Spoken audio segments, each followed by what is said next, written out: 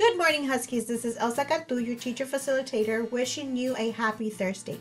Yesterday was Valentine's Day, so we hope that you had an amazing Valentine's Day and that you had so much fun at yesterday's dance. As you know, this is called Husky Voices, so we want to know how well you can express yourself in writing and in speaking.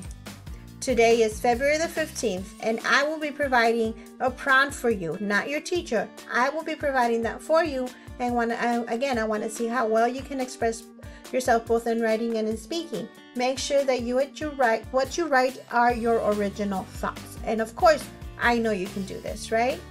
So I'm going to show you our form that we have been using all this time. And as you know, we're going to continue to put everything together. We want to make sure you have completeness of response, that you answer all the questions, that you use transitional words to link your sentences, that you are able to narrate, describe, and explain, that you use specific examples and provide details to answer all the questions, that your vocabulary is on point, that you use academic and social language required for the prompt, and that you check your spelling.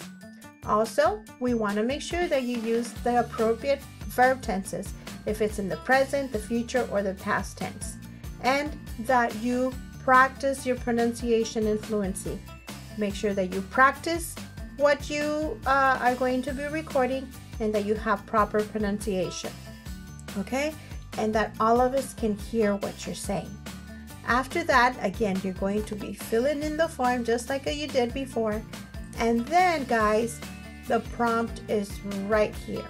The prompt for today is: think about classes you're taking this year in school and classes you have taken in the past. What was your favorite class and why did you enjoy that class? What is a class that you struggle in and why?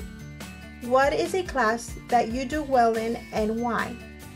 Who is or was your favorite teacher, coach, or other staff member? Explain why you like or liked this person. So remember, there's 3 bullets right here. So you have to answer all 3 bullets in your example or in your essay. Make sure that when you are responding, that you provide specific examples.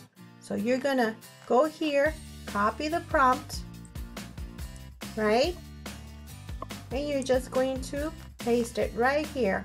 That's just so that whatever document I'm going to be using, the prompt is there. And then right here, you tap your essay, just like you did before.